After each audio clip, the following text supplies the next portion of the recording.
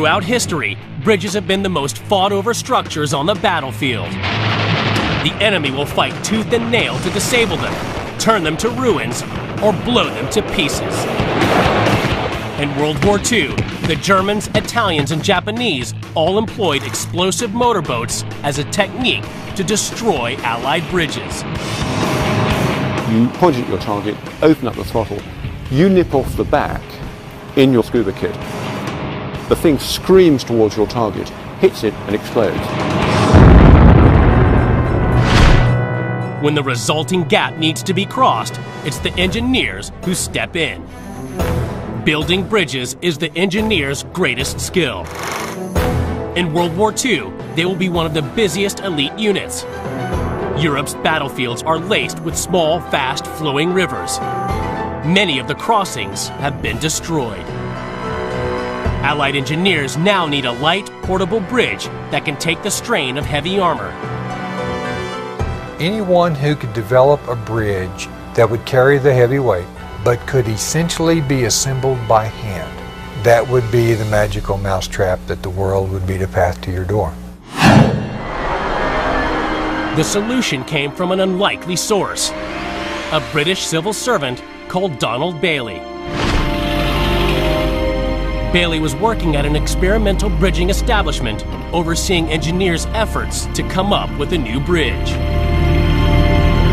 Returning home from witnessing another failed attempt, he had a flash of inspiration. For Donald Coleman Bailey, returning from a failed bridge test, he sketched out the Bailey Bridge on the back of an envelope. Bailey's new bridge was an evolution in design. A vision of flat-pack simplicity. It could support tanks across 200 feet of water. All you needed to erect it were some wrenches and a few engineers. The Bailey Bridge is a prefabricated bridge, and it could be broken down into parts, trucked to a site, and then reassembled in a big hurry. The bridge's utility would soon be tested. Italy, 1944, and Allied forces are fighting the Germans at Monte Cassino. British engineers are given the task of building a Bailey Bridge to get tanks and artillery across the fast-flowing River Rapido. Come on! Move on! The site is an inferno of fire and smoke, but the order has come through that this bridge must be built at all costs. As night falls, heavy fire from snipers and mortars rains in. As the bridge lorries bringing the bridge parts to the site began rolling up, the enemy started shelling the bridge site and making it almost impossible to get anything done. The men were being picked off one by a sniper located just yards away. There was a German probably 50 or 60 yards away, and he kept firing, but he couldn't see. He kept firing indiscriminately. Men were being wounded, and the bridge couldn't be finished. The sniper had to be silenced. An engineer stepped forward.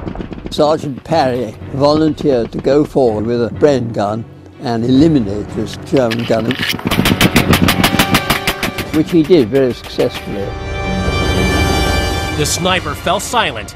The engineers finished the job. The Bailey Bridge across the Rapido was not just a turning point for the battle at Monte Cassino, but for the war in Italy. Later, American President Eisenhower would acclaim it as one of the pieces of equipment that most contributed to the victory in Europe. Bailey Bridge was one of the most incredible engineering feats of World War II.